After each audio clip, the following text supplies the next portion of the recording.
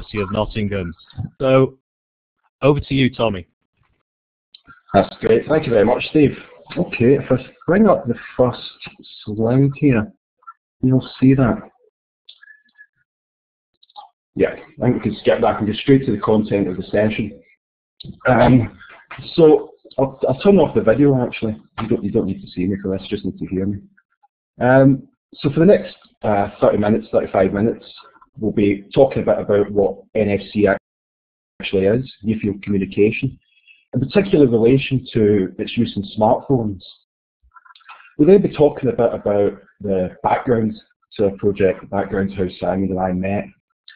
Simon will then begin on talking about some of the uses that we've had for near field communication, and talking a bit about some of the posters and some of the ways that his students have used NFC. Okay, so, oops, sorry. I suppose, can you let me know who has heard of NFC? I think if you can just put your hands up, I think if that's possible. Yep, we've got Jenny, James, David.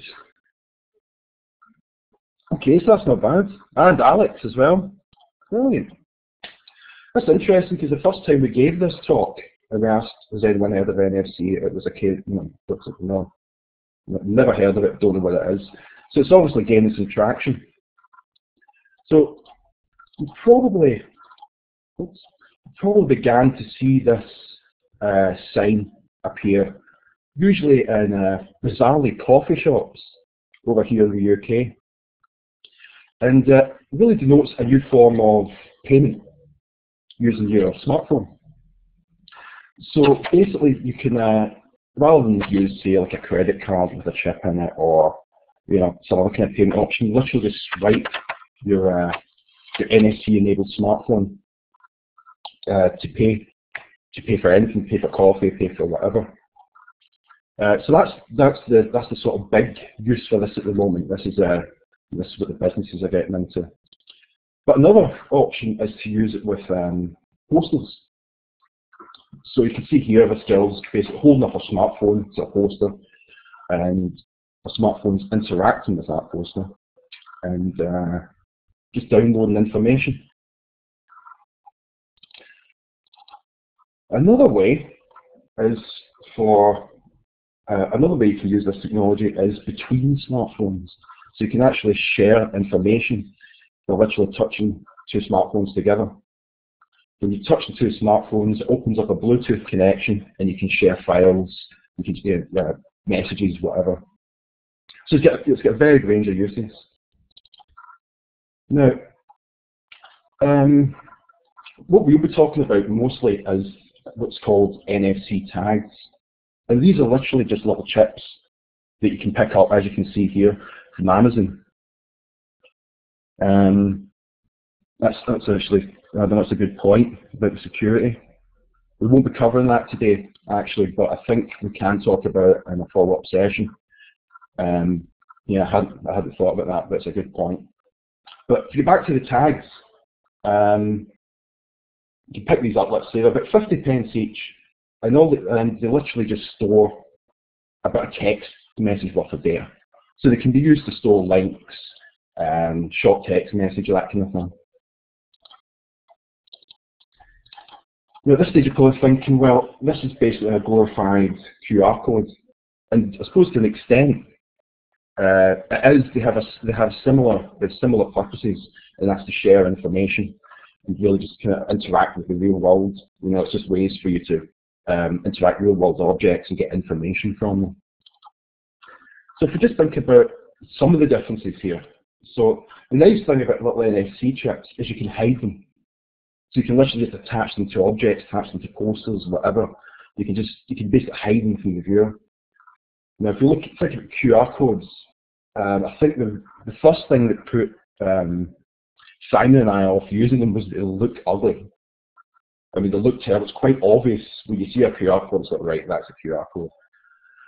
But another real downfall is that you can't overwrite them. There are ways around this, but they're quite technical. but in general you can't overwrite the tags. Once you've printed off a QR code, that's it. When you're using NFC tags, you can just rewrite them. So once you finish with them, have some data right, you can just rewrite it.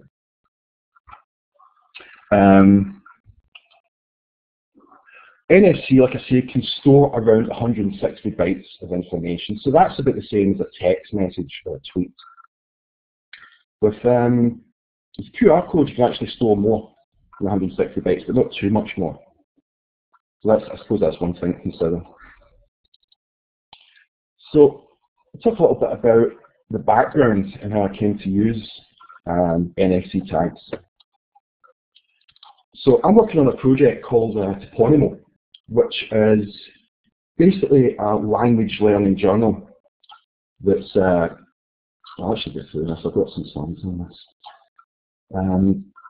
It's a language learning journal for English language learners.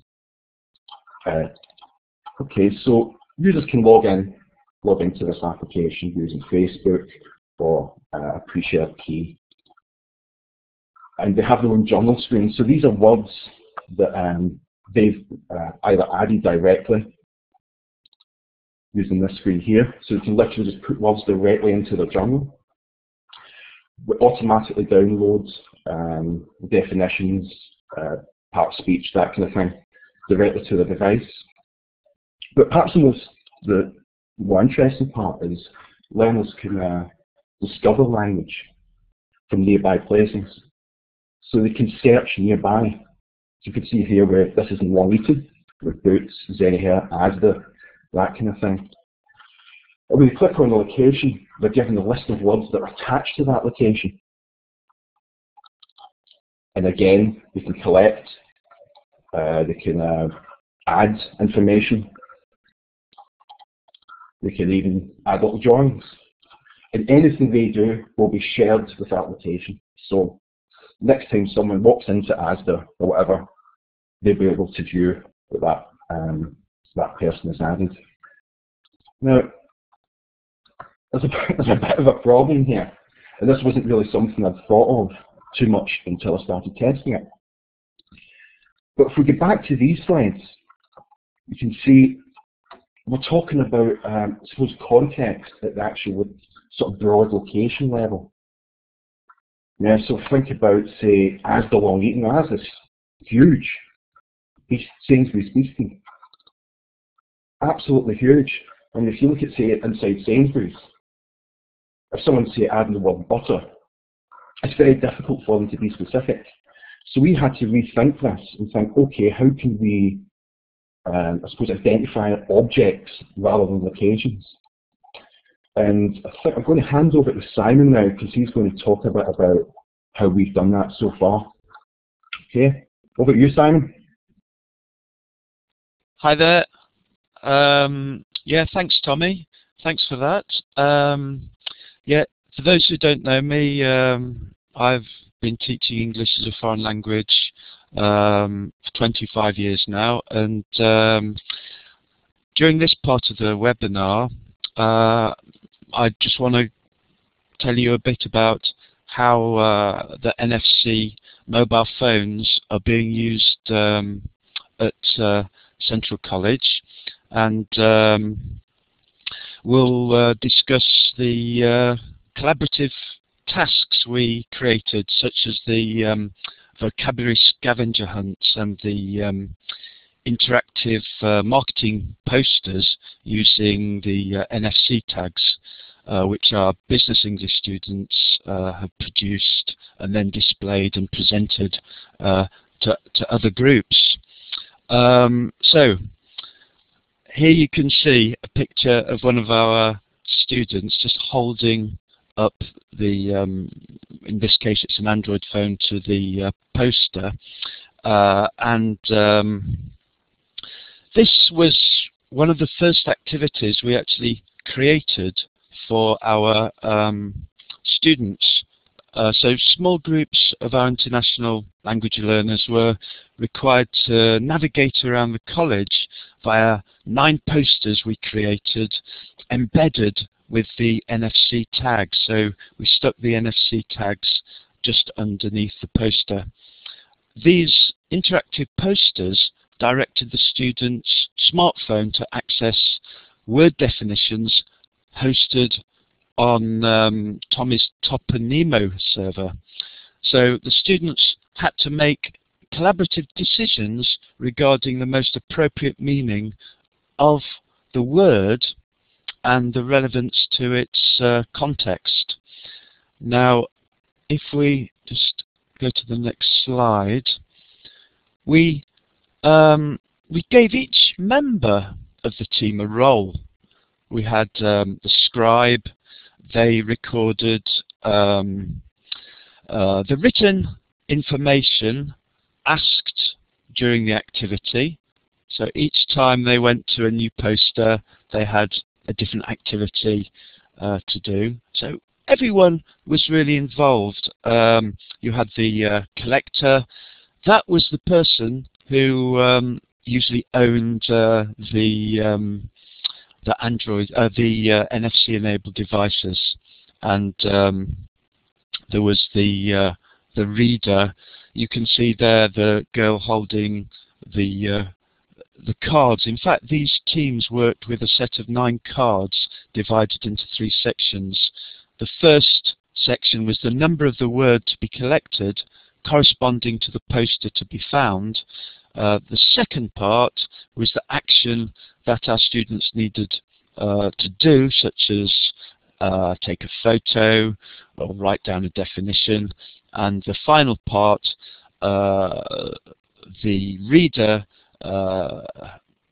read out to the others to direct them to the next poster located around the college. So let's move on.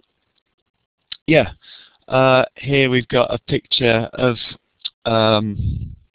them, the business students, in fact, negotiating the best meaning. In fact, one of the hurdles, of course, with this project was that not all of our students had these NFC-enabled phones, but in some ways it proved an asset because it fostered collaboration.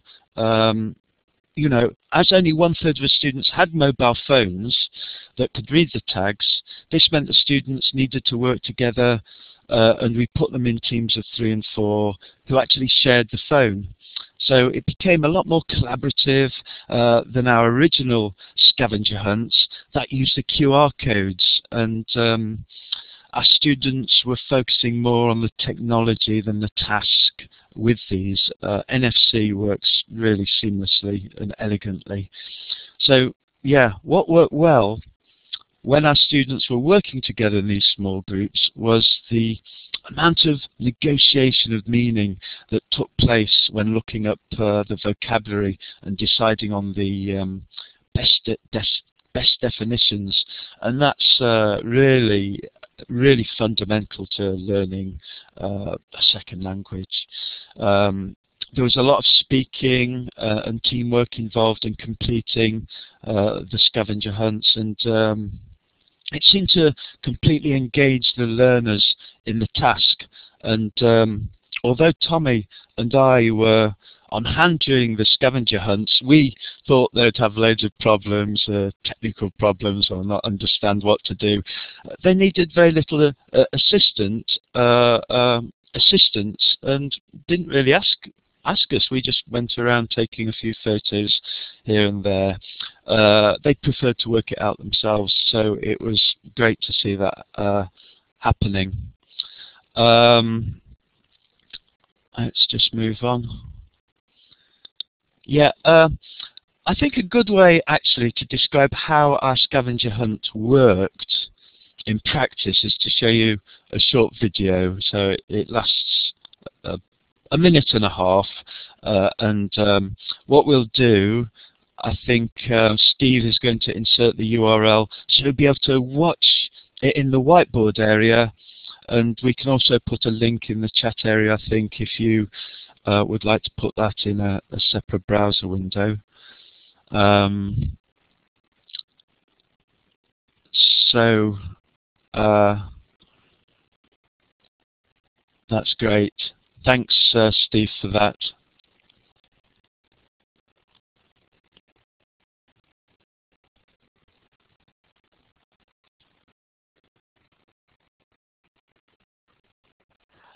This one is using Vimeo, and it isn't an autoplay, so you just have to click on the play button if you haven't already. It lasts 1.5 minutes, so we'll be back in 1.5 minutes. Thank you.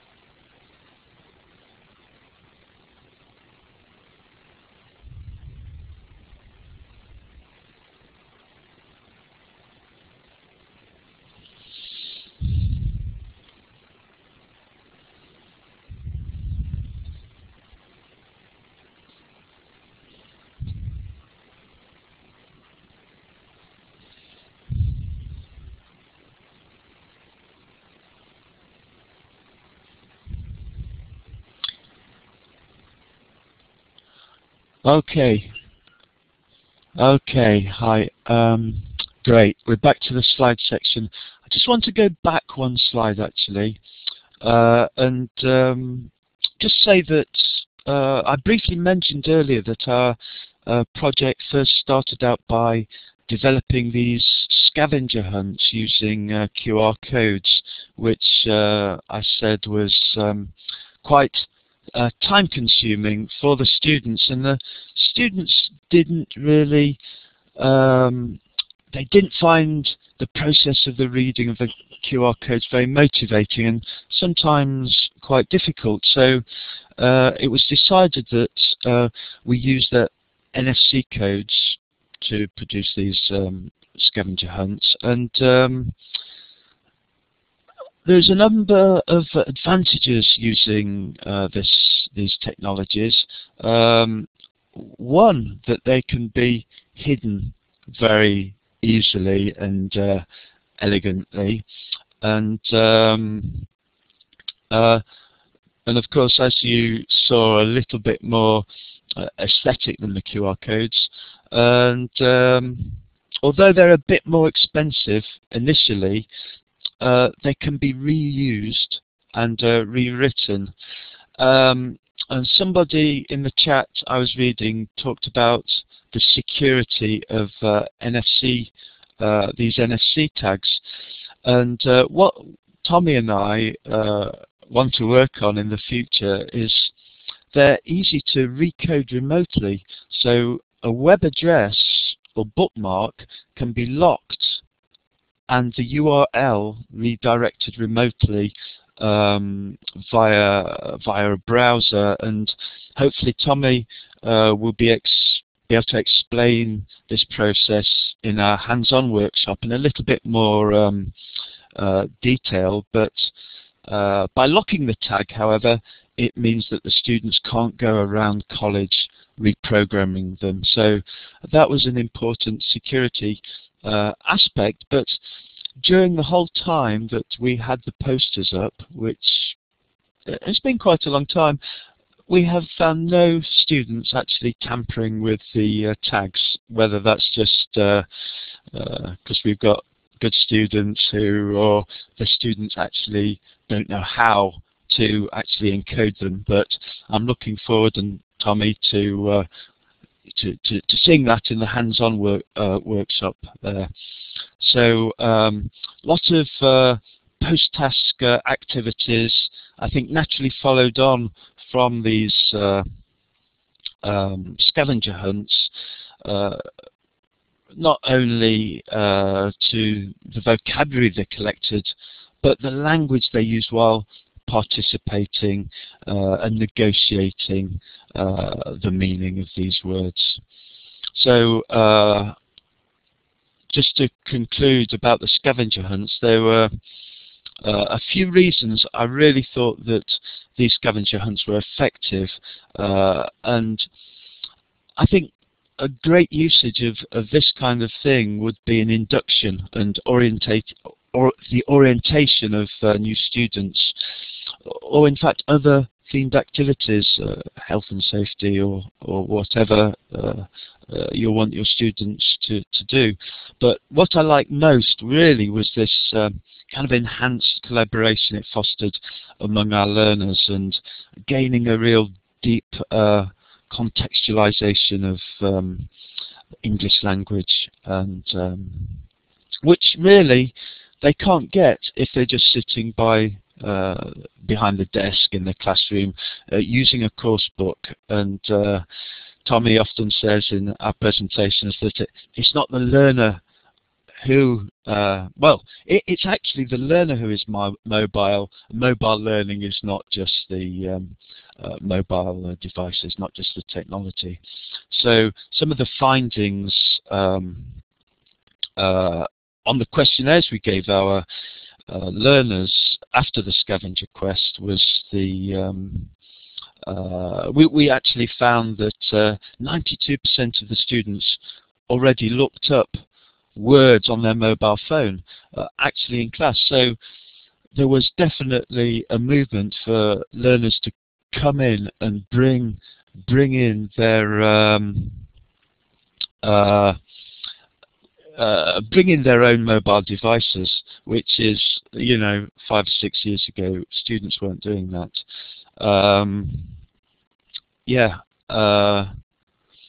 So at the time of running the first vocabulary quest, this was in December 2012, that's why all our photos have got our students dressed up in really heavy coats.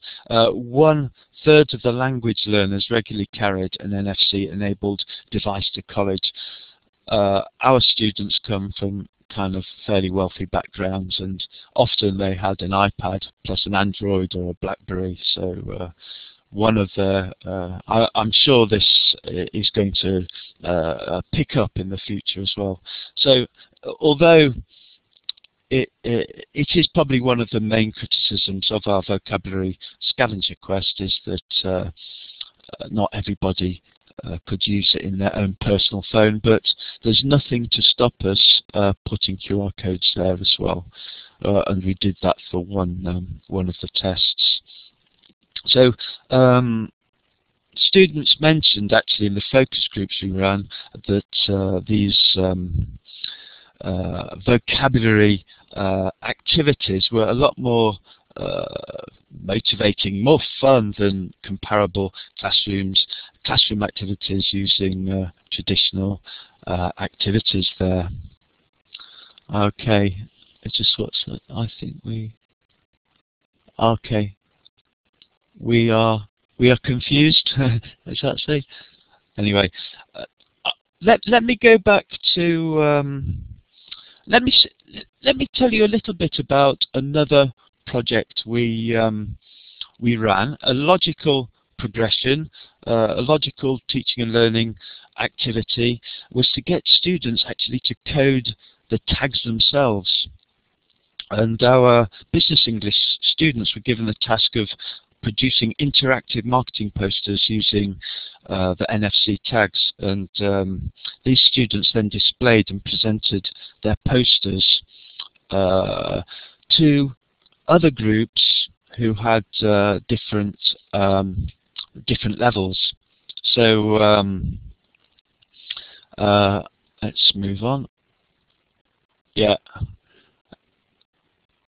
these are our business students, and we introduced this poster making session with our business English students during a unit on marketing, and we went through the process of making ads and posters, and we discussed what makes a good poster, you know, how to format, how to do the text boxes, what colors should they use, and you know, with the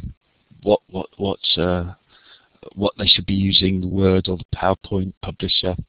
So in this session we allowed the students to choose their own theme for the posters, but I think it would have worked just as well, especially for lower level students, if we created like business scenarios and got them to produce a collaborative poster. This time they've done it individually, and we in this case we just asked students to present a business they are working in or have worked in. Some of them, however, were pre-experienced students. They hadn't worked before, so we asked them to create a poster on how to learn a language. And Tommy and I modelled this. We demonstrated the different methods that could be used to make these interactive posters, and we showed them how to do these QR codes and NFC tags. Okay, so let's move on. Okay, collaboration. Yeah, yeah. So our students printed out the posters on A3 or A4. They laminated it, and then they explained the posters to other students. And finally, they made a big display for students of other groups, giving a big mix of levels. And I just really want to show you some of the work that our students have created. So yeah, Dolce, an Italian restaurant, one of the students worked in. She worked part-time in this restaurant, and she linked it to the menu. And in fact, I think she probably sold a few places at the restaurant. But next one, yeah, Hatem from Saudi Arabia worked in the dental business, and he gave some really useful dental advice to other students when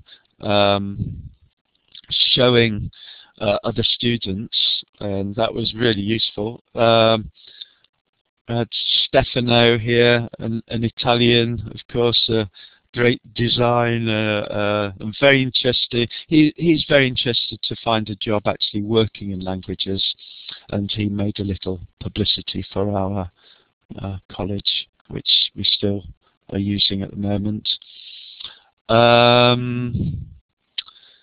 Yeah, the next one was a student who actually worked as a translator, and produced this. Let's have a look. Ah, yes. Just before we watch another very short video, which again the same system as before.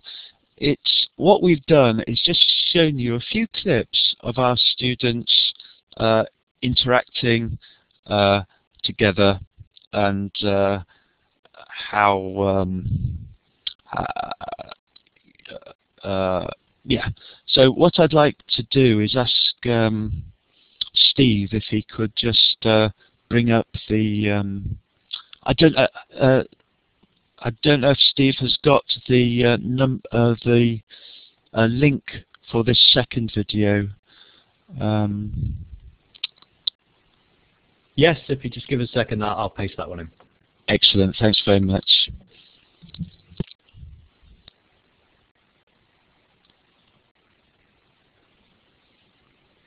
Once again, this isn't an auto start, so you just have to click on play. We'll start in just over 2.5 minutes again. Thank you.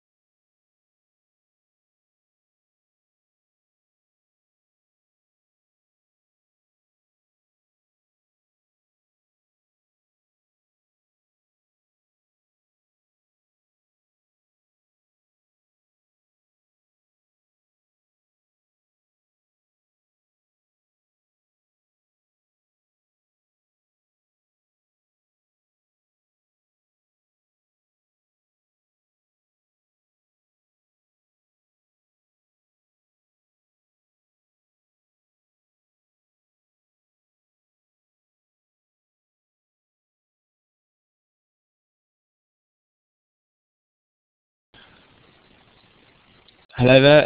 Yeah, back again. Okay. Yeah, I hope you enjoyed that little video. It was, you know, I thought the lower level students were very motivated in not only asking questions about the interactive posters and the NFC tags, but also about the work and life of the other students, which was really good to see there. And I just felt that the activity created a really relaxed environment and a good link between informal and formal language. And I thought the students were more willing to practice their English in a two-way dialogue between students of different levels. And you saw one of the students there not being able to, she had to kind of explain some of the words that the lower level students didn't understand, and in a way became teachers themselves. So yeah, they found it really motivating, engaging, and I think they enjoyed this two-way process and hearing the explanations, not just from the teachers but from their own classmates. So see what else we've got. Okay, yeah, yeah. The students actually had.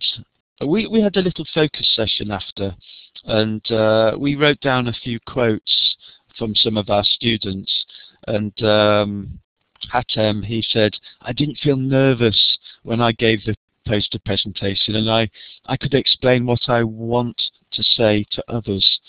So yeah, Hatem a little bit shyer than the others, probably a little bit less willing to speak in front of a big the whole class.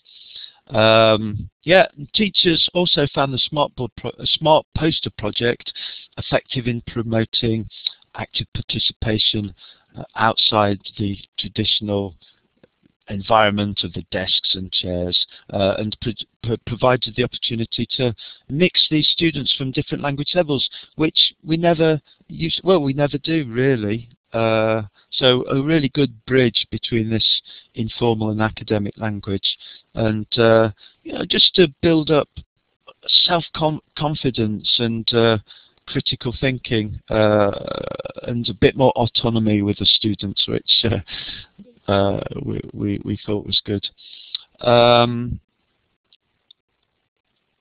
Yeah, HATEM again. So during the focus groups, we collected the thoughts. Mohammed actually, who was listening to HATEM, had actually a tooth problem, and he was scared to go to the dentist. And actually, he said, the posters are really useful to exchange knowledge, because it's clearness and simpleness, and they could understand by looking and hearing the explanations. I've got a load of quotes, so I won't read them all out, but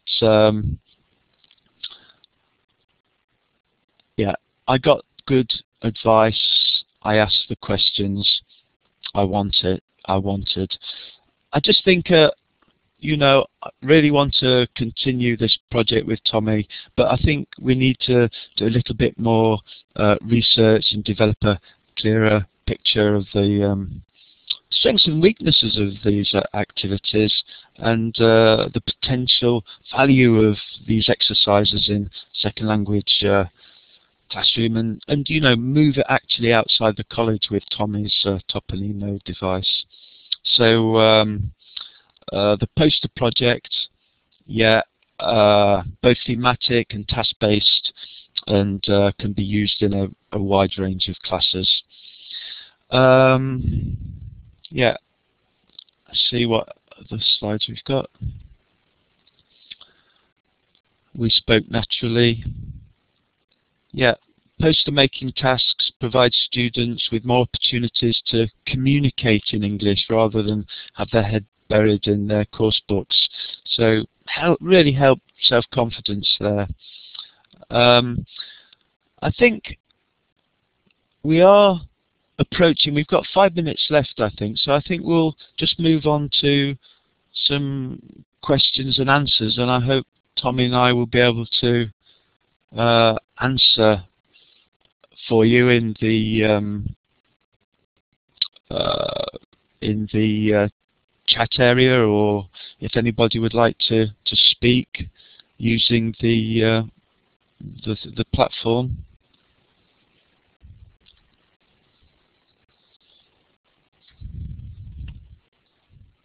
Yeah, yes, Steve, we'll be doing a hands-on session face-to-face, and hopefully get the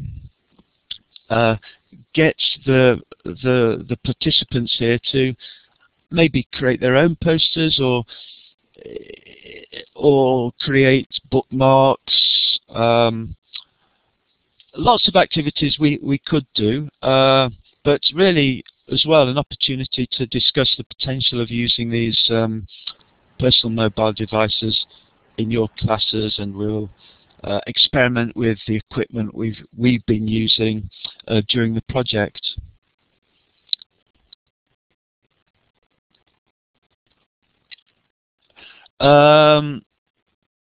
Yeah.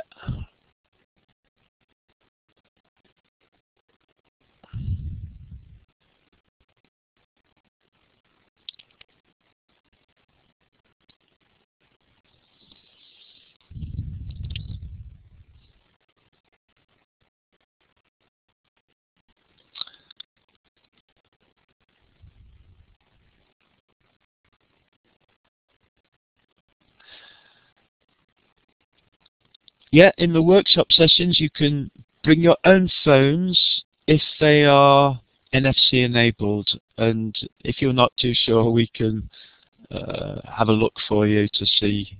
Because often you need to go into the settings and enable this function. Yeah, that's right, Tommy. We'll bring some along. Some of the Android 7 tablets as well, which are a bit larger, so, and also they are NFC enabled. Okay, thank you very much, Simon and Tommy. Some really interesting thoughts into the use of NFC and maybe the future of things like QR coding and augmented reality. So if you could all just show your appreciation for that, thank you very much. What we will be doing after this session is we'll be putting all these resources onto our Moodle platform, so you'll be able to kind of find the recording for this session as well as links to other resources on there, and we'll be updating that pretty soon. If you are interested, we are into our final day of our online part of the conference, and we have 2 more sessions left. First of all, we have an insight into technology and the Common Inspection Framework, where we'll be looking at the new, or it's about a year old, I suppose, process of offset inspections and how technology is involved in that. And then the final session is with Jo Batterson, who is in the room at the moment. So hi, Jo, and she will be kind of sharing her story of how they've gone about trying to implement BYOD and mobile devices at Leicester College. So a nice little insight into more of, okay, we've got all these, how do we get it into kind of teaching and learning? So that would be good. You can go through these using the link that you've got on here, and or I should say you should go through that link that on there, the Insight link, so then we have a record of who you are. As mentioned in the text chats, we have our face-to-face workshops next week. The one will be in Leicester on Tuesday, and then Nottingham on Wednesday. Both are the same, so it's whichever is more convenient to yourself. Please book on there, and Simon and Tommy will be there to give you a hands-on. We've gone for the flipped approach with this session, which is information in this online session, and then it's kind of get your hands all dirty and mucky in our online session next week. So really have a go in there. Dave Andrews looks like he's already taken the first step, which is buy some of those tags, so that's good for you. Okay, if you need any support, so we are the GIST Regional Support Centre. We're here to help. We service the East Midlands. There are RSCs throughout the whole country, or all the UK countries, so we can help out with any of those things. And with that said, I'd like to thank you all for listening in, and hope you have fun trying out NFC. So all the best, and thank you very much. Thanks, Steve. Bye.